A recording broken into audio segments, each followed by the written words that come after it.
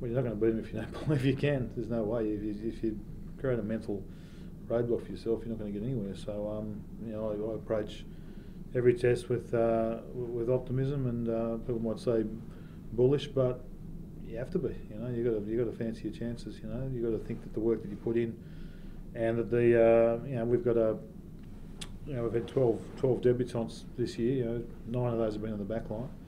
You got to think that every test you play, you're accruing 7 or 8 more caps worth of experience amongst those guys, and they're going to be better and more comfortable in the environment, that level, the speed of the game.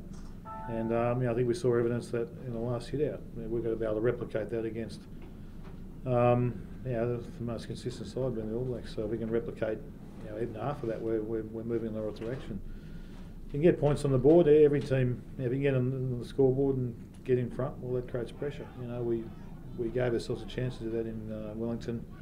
Didn't get the points, but we certainly gave ourselves every chance. So we weren't able to create the pressure we wanted.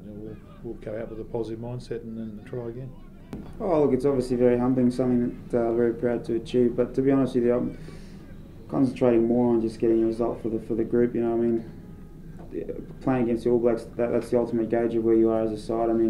As Link said, we're really happy with the performance we put in against Argentina, but you got to understand that they're going to put a hell of a lot more pressure on you in terms of the whole game. So just really looking forward to another opportunity of playing the All Blacks and playing well and really looking forward to getting a result hopefully.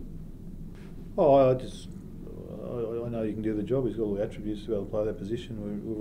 We've made it quite clear that we're playing a first and second 5'8" type arrangement. So Matty's been dabbling away in that space since I came along. He obviously started in 10 in the first couple of games. He's played at 12 in games already. I think he's got all the attributes he needs to be able to play that position. It suits how we want to play, and there's plenty of other players out there that play 10 or 12. So I don't think the versatility factor's not an issue for us. I think it's he's got a good chance to impose himself in the game in defence and in attack. Will be good.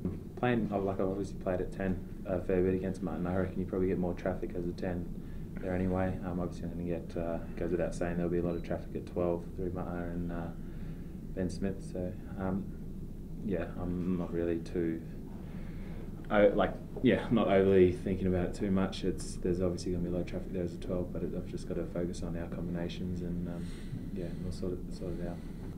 Oh, look, I think, as Matty said before, he's played 10 and he's played 12 before, and they both interchange within the game anyway. We're looking to play your first 5'8" and second 5'8", so they both will get their opportunity at first receiver, second receiver. So, we prepared well, and Matt's had opportunities at 12 when Christian obviously hurt his leg in Argentina. So I don't think it's anything different or it'll be uncomfortable for us at all. I've been impressed with him.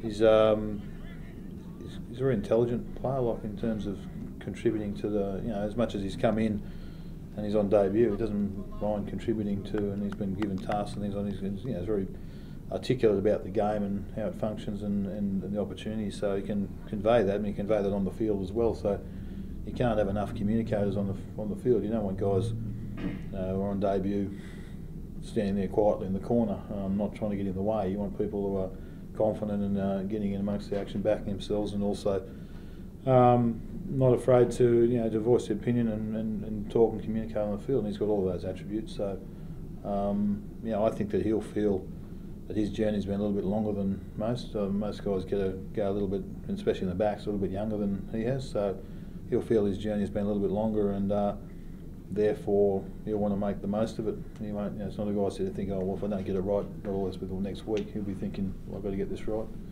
and so I think he'll really treasure the opportunity.